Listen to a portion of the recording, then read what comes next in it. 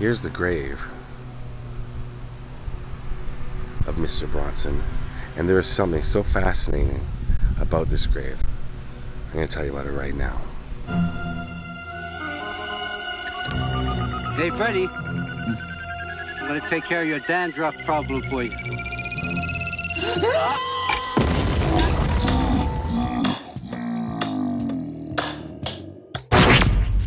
I know you gonna dig this.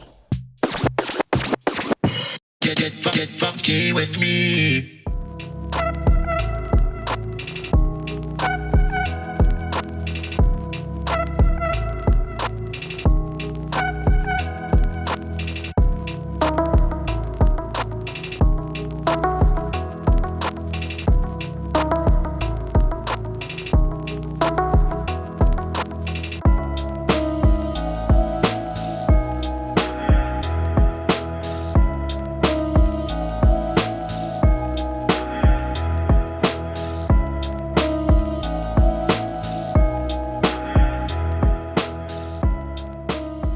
What's going on, everybody? Welcome to West Windsor, Vermont. Car coming by.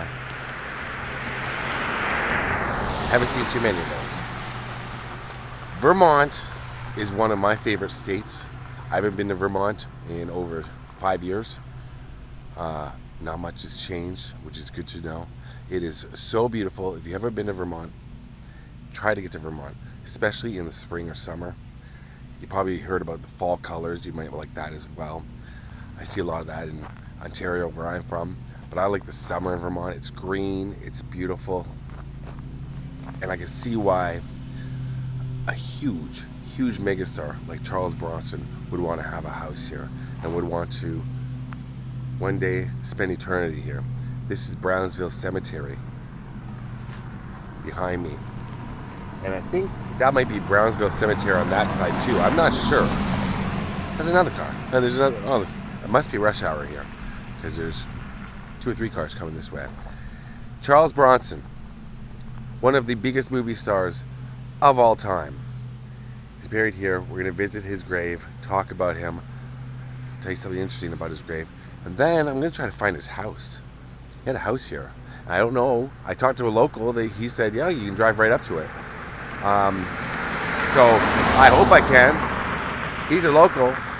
There may be signs up that you can't go down the road that it's on. I don't know. I'm going to find out. He seemed to think I could. And I really want to see his house. Him and his second wife, Jill Ireland, the beautiful, talented Jill Ireland. I'm going to tell you something interesting. All right, let's go. Let's try and find Charles Bronson. Charles Bronson. Came up to the other side of the cemetery. It's actually a fairly big cemetery. Look across the street. Look at the red barns. That's Vermont. And like I said, I think it's rush hour here in West Windsor, which is a very, very small little village. More cars than I've seen in the past hour. This is very isolated too. Not so much isolated, but it's hard to get to. There's, to me, a lot of small 2-lane highways to get here. And it's nestled in the mountains, as you can see, in the hills. It's just absolutely gorgeous. And I believe Charles Bronson is going to be at the north end of the cemetery. So let's go in there. So originally, where I was is I was parked down where that white truck is coming right now. That's where I turned in. But I've come up here, and you can see how big the cemetery is. Look at that. And then down there as well. But I'm assuming, I believe, Mr. Bronson is this way. Now, I'm a fan of movies and music and TV and pop culture. My channel is about pop culture. I haven't really spoken much about Now, I'm a fan of movies, music, TV. I'm a fan of pop culture. That's what my channel is all about. I do a lot of live chats. I talk about different celebrities. I don't think I've ever spoken about Charles Bronson. Maybe once or twice. But I'm a huge fan. Like, very big fan of Charles Bronson. I love his movies, specifically the 5 Death Wish movies. I absolutely love each and every one of them. Now, when I was very little, I was into horror movies, and my parents let me watch horror movies. My father one time said, "You're going to watch a movie with me called House of Wax." And I said, "What's that?" He said, "So it's Vincent Price." I probably said, "Who's that?" And he says, 1950. I went, "Well, no, because, you know, as a kid, you don't want to watch older movies. You want to watch movies in the now, from then." I wasn't really into the older movies. My father said, "You're going to love it." I sat down with him, I'll never forget, and I watched House of Wax. And I loved it. I loved it. And the doctor, I think it was Dr. Gerard, played by Vincent Price, he had an assistant named Igor. And Igor freaked me out. He scared me. I remember being scared by Igor. Igor is working on a model of his head. He has a strange obsession, this mute of mine. Every head he models takes on the shape of his own face. Then I saw Death Wish at too young of an age. Probably I didn't comprehend what Death Wish even was about when I saw it. And I said, "That's Igor. Igor's Paul Versi. Igor's the guy. He talks. What?" And I was obsessed. I was obsessed with the Death Wish movies. I've seen all of them about 5 or 6 times. So I I love revenge movies. Give me a movie where there's a guy that's wanting out to get revenge because something happened to his family or his friends or something, or his dog, John Wick, where he's just gonna go and he's gonna take revenge on street gangs or like dirty cops, whatever, the mafia.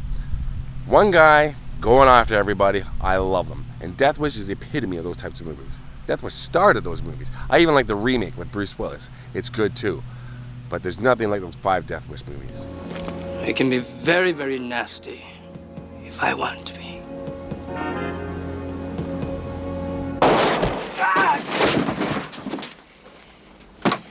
So can Let's I. go visit Charles Bronson. So I'm a huge fan of Charles Bronson. So this is a long time coming that I'm finally here. Did you know that Charles Bronson had 14 siblings? 14. From what I've gathered too, they've all passed away as well, which is so weird to think about, the fact that you had 14 siblings. That's a big family, and now they're all gone. And then his parents, of course, long gone. But that's 2 generations, and they're all gone. He was born in Pennsylvania. Both of his parents were Lithuanian. 15, and I believe a lot of his family is buried in Pennsylvania. Is this him right here? Or he could be further back. I'm not sure. It could be where that bench is. I'm not sure what it looks like exactly. He started working in the mines after he graduated high school. Then he served in World War II. After the war ended, he came back to the States and enrolled in acting school in Pasadena. One of his teachers was very impressed with him and recommended him to a director. And then he made his film debut. It was called You're in the Navy Now. I think that was 1951. Yeah, I'm pretty sure his grave is going to be to the right of us. He was usually cast in action roles. These are movies like Run of the Arrow, Target Zero. Roger Corman, low budget director, B movie king, Roger Corman. Put him in a film called Machine Gun Kelly. Then he got his own TV series called Man with a Camera. The 1960s kind of was when he started getting really kind of known for being this tough guy, the tough guy persona. A lot of action, few words. He was in The Magnificent Seven, The Great Escape, The Dirty Dozen. What was the Sergio Leone one he was in? Spaghetti Western. What the heck was that one? What's the one he was in? Spaghetti, he was in it. Once Upon a Time in the West. Once Upon a Time in the West. Just came to me. Okay, Once Upon a Time in the West he was in. So he started a lot of European films for a while. But in the 70s he came back. He made a few films. Mechanic, Stone Killer, Mr. Majestic. And then, finally, in 1974, he made Death Wish. And I believe Death Wish was written with Henry Fonda in mind. Henry Fonda. Great actor. He turned it down. Apparently, he was disgusted by the script, is what I read. Can you imagine Henry Fonda playing that role? I can't. But it was huge. It was huge. 4 sequels over the next 20 years for Death Wish. Made a bunch of movies in the 70s after Death Wish. He was huge. He was making $1 million a movie. Then in the 80s, he made 10 to Midnight, Evil That Men Do, Assassination. Sean Penn directed a great film called The Indian Runner. I don't know if you've heard of The Indian Runner. It was a great movie. It's like 90s, early 90s, and Charles Bronson's in it. His final roles were in, there's a trilogy of TV movies called Family of Cops. Some of it was filmed in Toronto, where I'm from. But he died August 2003. He had Alzheimer's, but he died of pneumonia at Cedars-Sinai in Los Angeles. And I've been pointing at this grave, assuming that this is Mr. Bronson. And it is. Here he is. Wow.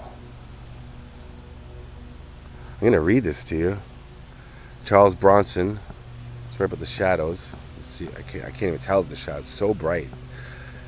November 3rd, 1921 to August 3rd, 2003. So he's 84. Or almost 84. Cherished husband and father. Do not stand at my grave and weep. I am not here, I do not sleep. I am 1,000 winds that blow. I am the diamond's glints on snow. I am the sunlight on ripened grain. I am the autumn's gentle rain.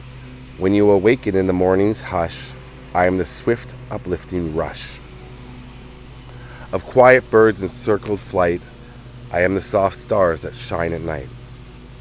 Do not stand at my grave and cry. I am not here. I did not die. And you can see people come out here, lots of things left, and beautiful flowers. I think now, between himself and Jill Ireland, I think they had 7 kids. I could be wrong, about 7 kids. Blended marriage. And I think 1 or 2 of his kids may still live in this area.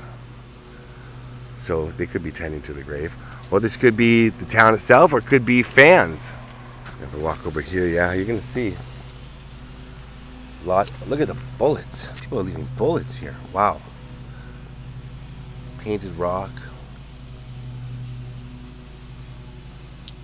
And nobody's leaving these, I call them crab apples. These crab apples are falling from this crab apple tree. And you can tell they're crab apples because if you listen closely, they're complaining. Very crabby. A little jump.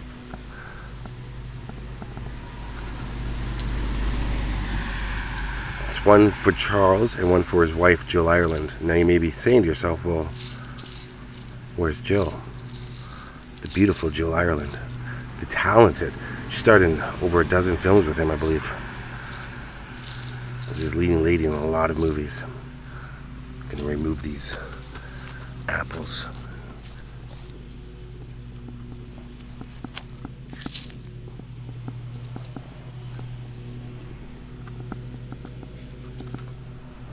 Now, Jill Ireland passed away in 1990 of breast cancer. She had been struggling with breast cancer for over 6 years. And she died in Malibu. And I know she had written a few books. She was on the National Cancer Society board. I think she was the chairwoman of the National Cancer Society. But she had written a few books, and the audiobooks of those were produced by a company. I think it was Dove Audio or Dove Books.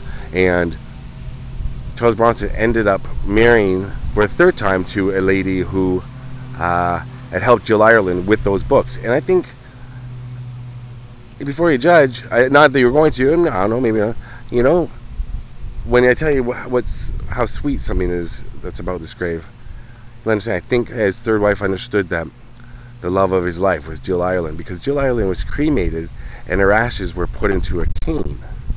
And that cane is buried here with Charles Bronson.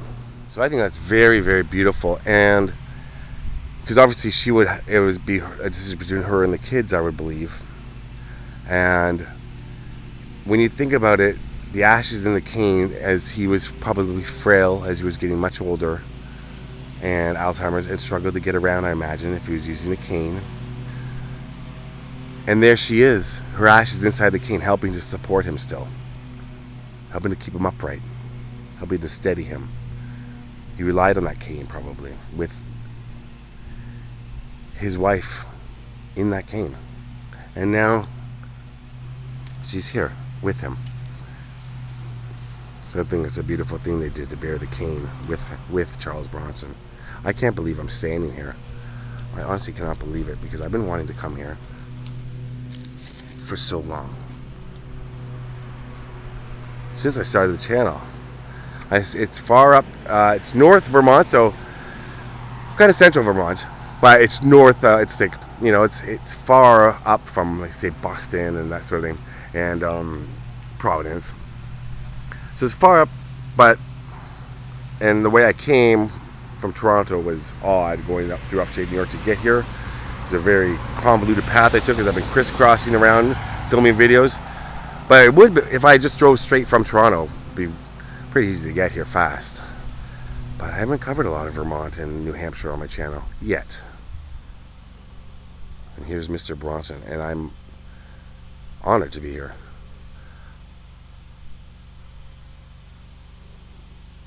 Those movies, those Death Wish movies, I mean, no disrespect to Mr. Bronson, they get a little cheesy at times.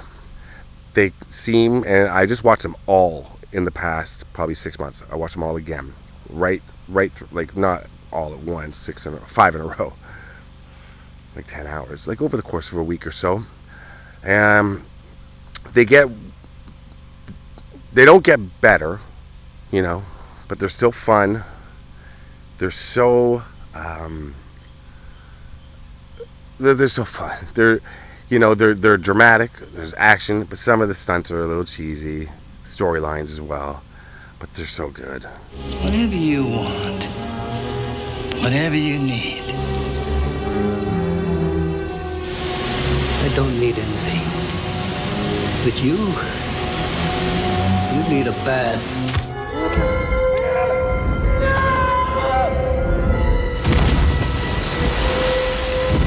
And they're of a time, you know, when they were made. In the first one in '74, then the rest in the '80s and such.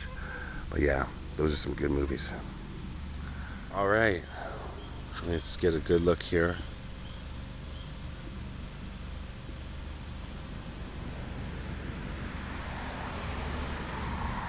Rest in peace, Mr. Bronson and Jill Ireland. And now let's go and see if we can find their farmhouse. Shouldn't be too far of a drive, I'm not sure, but let's see if we can find it and see it.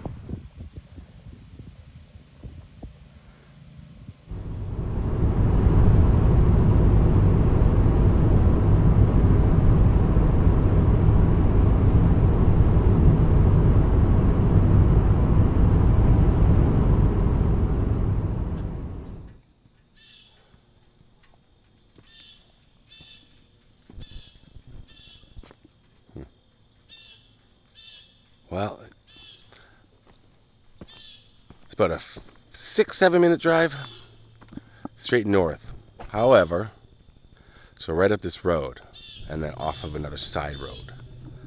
But take a look. So glaring in the sun I can't even see, but I just drove up and I saw that yellow sign posted, no hunting, fishing, etc., etc., and absolutely no trespassing private property.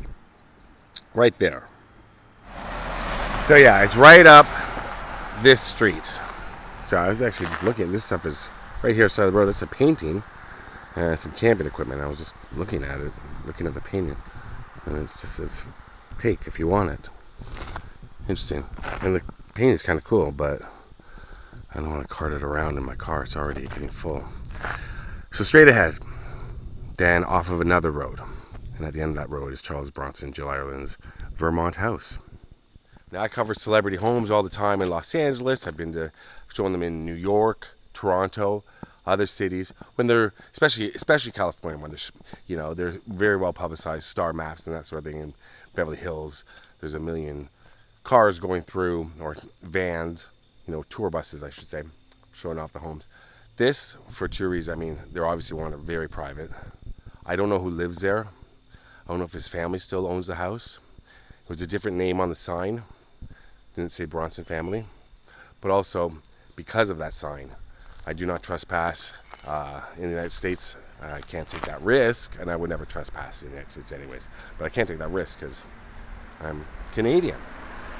I would love to see it. I'd love to show it to you up close, show you the house, but I can show you pictures of it because there's lots of pictures of it online. So here they are. Beautiful, beautiful, beautiful farmhouse. And it's not putting the house on blast or anything by showing, like I said, there's pictures online of the house.